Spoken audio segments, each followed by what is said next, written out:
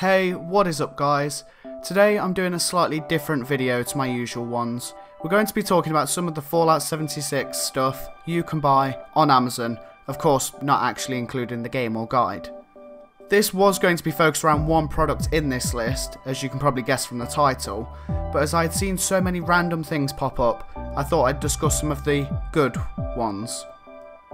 This normally happens when a new game releases. The merch and other stuff you can buy for it increases tenfold, especially as companies try and cash in on the game's success.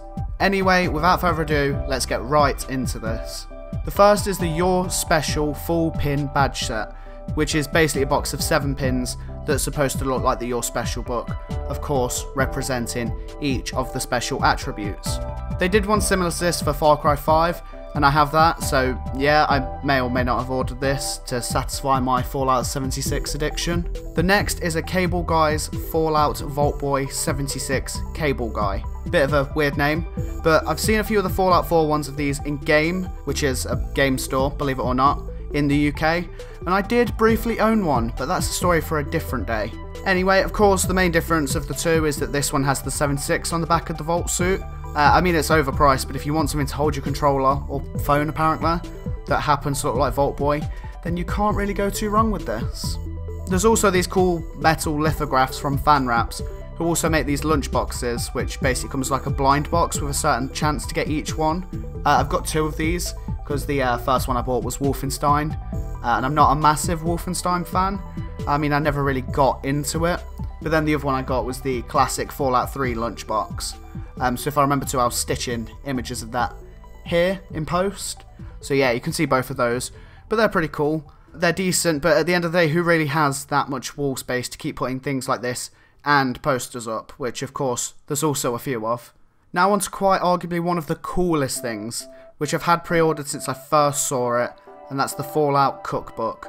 Quick side note though, I do plan on doing a series of me attempting to cook random Fallout dishes, and that'll be like once a week or so when I get time to do it and actually record it, so make sure you keep an eye out for that. Now however, onto something a bit more obscure. These Nanoforce things, which from the listing are basically just those, you know, those green little army men figures you can get? It's those, but they're from Fallout, and about 5 times more expensive. They work with other Nanoforce army builder sets, but they didn't have any of those on Amazon, and Google got me nowhere. So let's just safely assume that they're expensive plastic army figures from some weird company that want to bring back the 1930s. That's according to Wikipedia at least, and yes, I googled the origin of those little army men. Don't judge me, it's for this video. Kind of.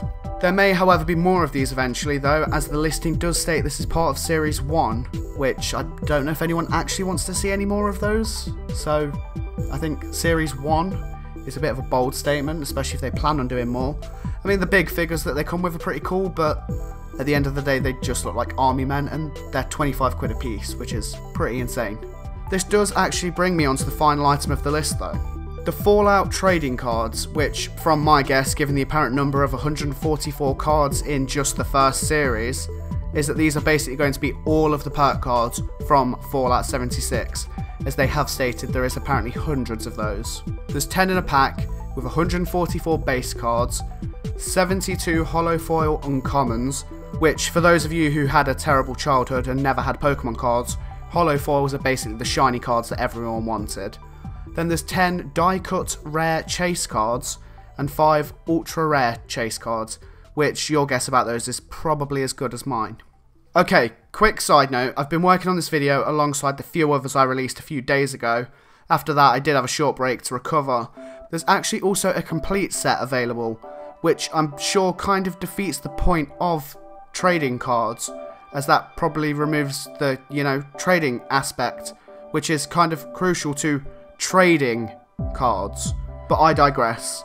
Anyway, that is it for this episode of Spending Your Money on Fallout Junk with Rehrune.